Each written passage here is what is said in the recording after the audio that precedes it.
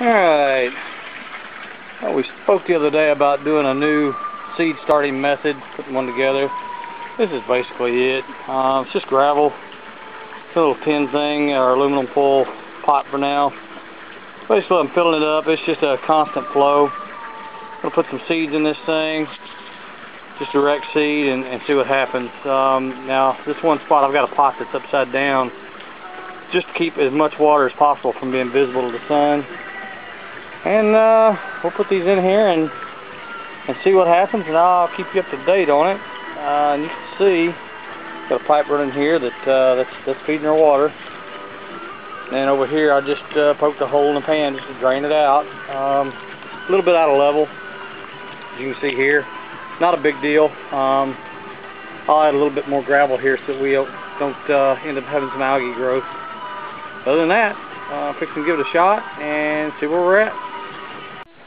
Well, walking into the greenhouse, gonna just check up on our new seedling starting apparatus, which again is just temporary. We're not gonna continue to use this metal, but you'll notice we've got some baby plants. Only one came up in this one. I'm not sure exactly what's going on there. I don't even remember what I put in there. And there's one over here that I didn't see earlier. So we've got 3 pots with stuff coming up that I'm seeing right at this moment. There's something else over here, so that makes 4. It's been 3 days. So it's September 11th. I guess 4 days if you count the 8th. It was late on the 8th when I actually did this. And it's late on the 11th now. So you see we're getting growth out of it. And pull a pot up just to show what's going on underneath. You see we got some fish poo building up down the bottom of that thing, which is good.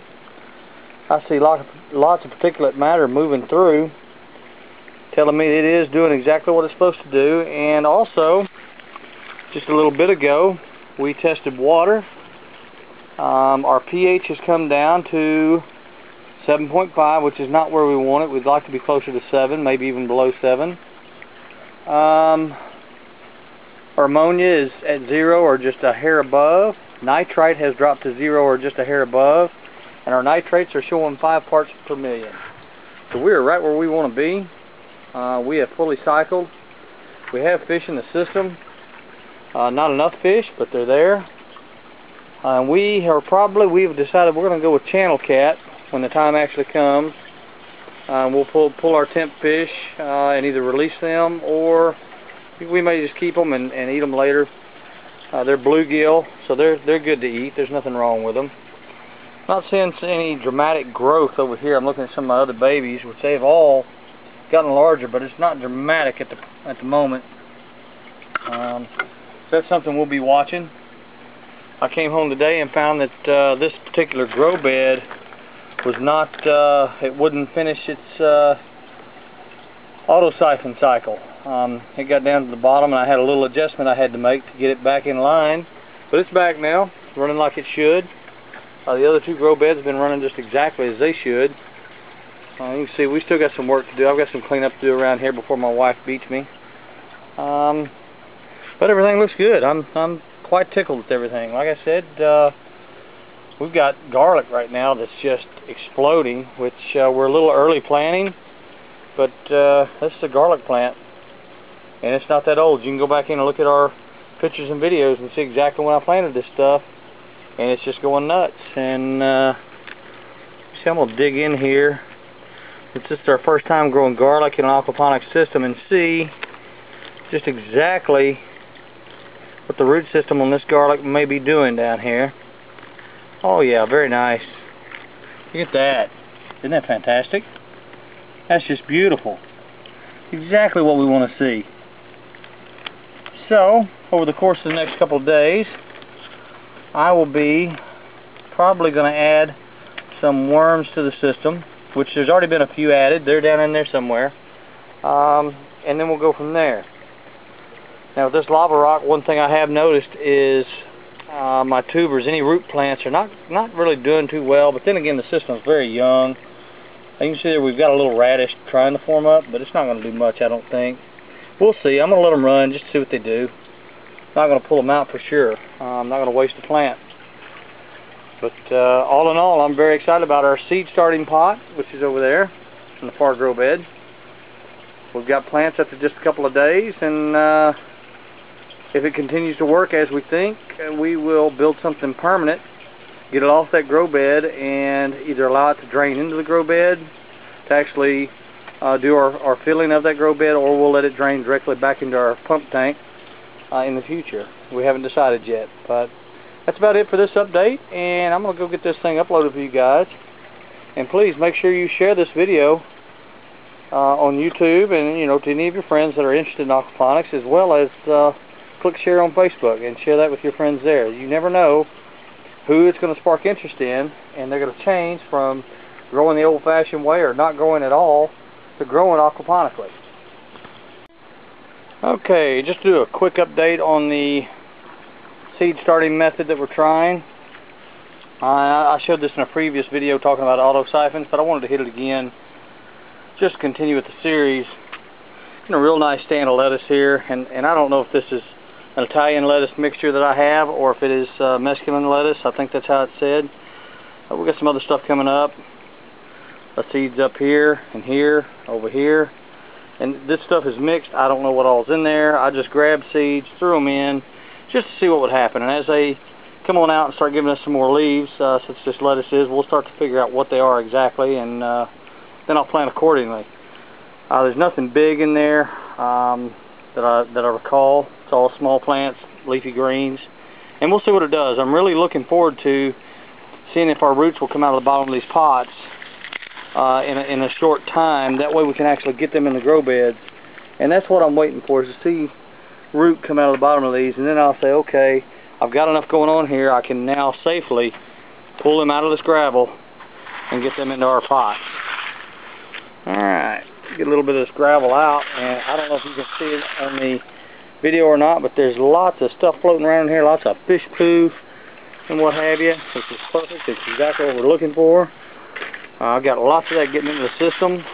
Just to let you know where I'm at on my levels, ammonia is next to nothing, nitrite next to nothing, and my nitrates are about 10 parts per million. So we're in really good shape on that. We're feeding our plants good, not having to add any foliar sprays, although I did add some iron 2 days ago, chelated iron, just to bring us up in our level. And I will do an update on what irons you should use at certain pH levels later, and add that to YouTube.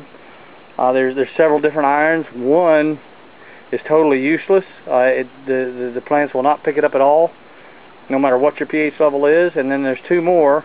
One is the chelated iron I have, and then another one is an EDDA chelated iron, and that is the one you actually want to use if possible.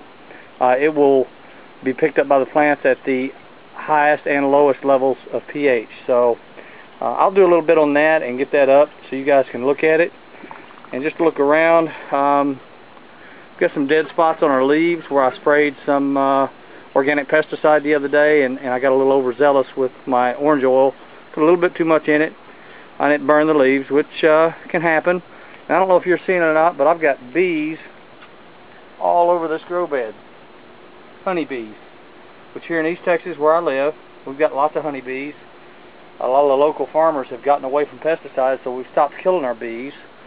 Just pipe out of the way. Just to show you what's going on now, one thing we're getting ready to do is on this wall, this is our north wall, we're going to put a trellis on the inside of this wall and hold it off the inside of the wall about 1.5 inches, maybe a little more.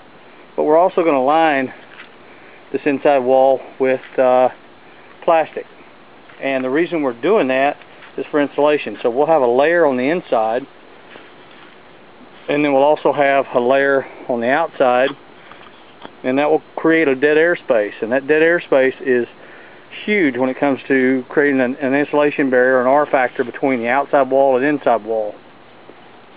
Alright, so that's it for the update. Again, I got overzealous with my spray, and you can see, I'll try to show you some close-ups. See that leaf there has got some damage, some burning.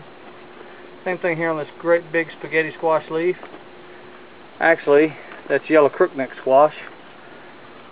My spaghetti squash is back over in this other grow bed. And I've got cucumbers out here now that have come up really well in that area. Some more yellow crookneck.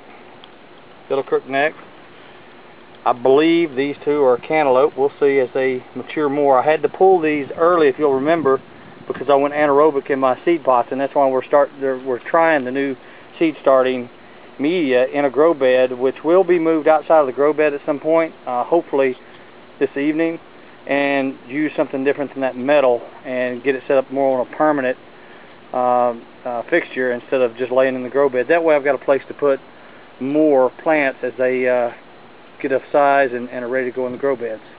Anyway, that's it for this update. Please share this video. Subscribe to us, that way you get our updates immediately when I upload a new video. And if you hadn't already found us on Facebook, just go to facebook.com, type in True Aquaponics in the search, and it'll bring up our group. Feel free to join us. We'd love to have you, whether you're a newbie or really have your stuff together and have something to add and contribute. Thank you much.